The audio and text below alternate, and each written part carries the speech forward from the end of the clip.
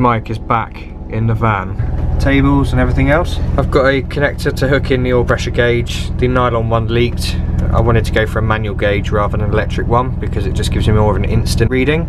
So we're just getting the AFRs calibrated, getting the idle pulled up a bit because it's a tad low, and I'm going to drive off now to get some fuel, get some V-power in there, or nitro as it's called now. So I put the camera up on the dash.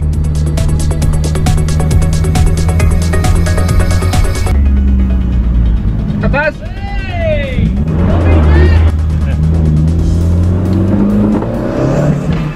This is not cutting out now, I can actually come up to junctions. Look at that, well done Mickey, that's sweet. Load it up, yeah. That's 11.5, yeah, that's better.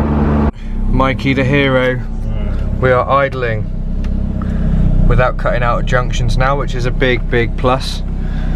AFRs are much healthier, timing's good, so just got to do a few bits and pieces now. Need to get the brakes sorted because my front right is binding like mad, so there we go.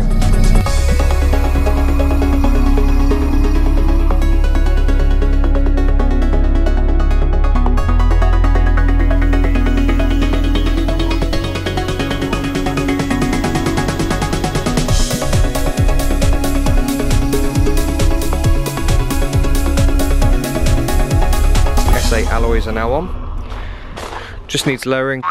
Now lowered 60mm all round. Nice height without losing too much drivability. Sat nicely in the arch now. Much better.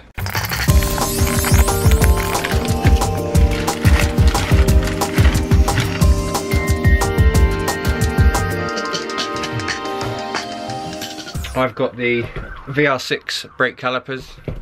And I've got some Brembo 313mm discs, much beefier. Get some brake caliper paint on them. We've got brake cleaner, paint, and a brush. Ideal.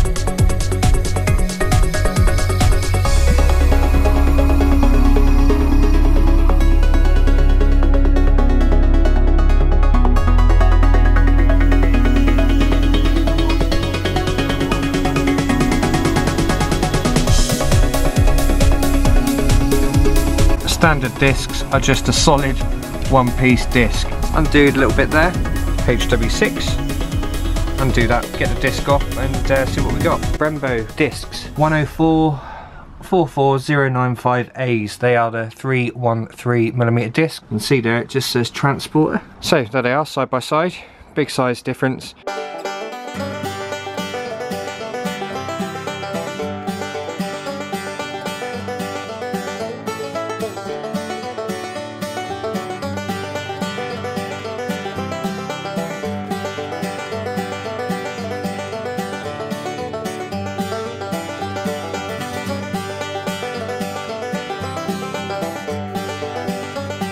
I've got the solid one off now.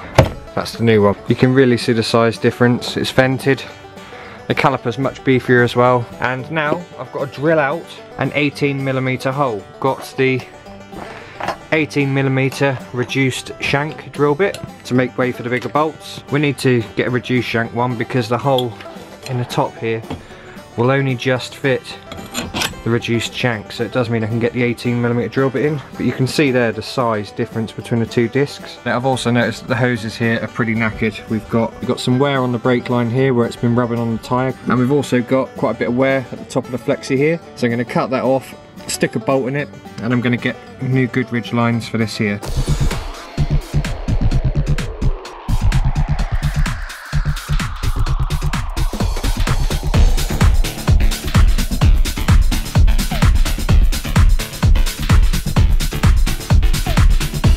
So as you can see, it's a decent size bigger than what was on there before. Get some pads on there now and some Goodridge lines and we're good to go. So there you go, you can see a bit of red in there now.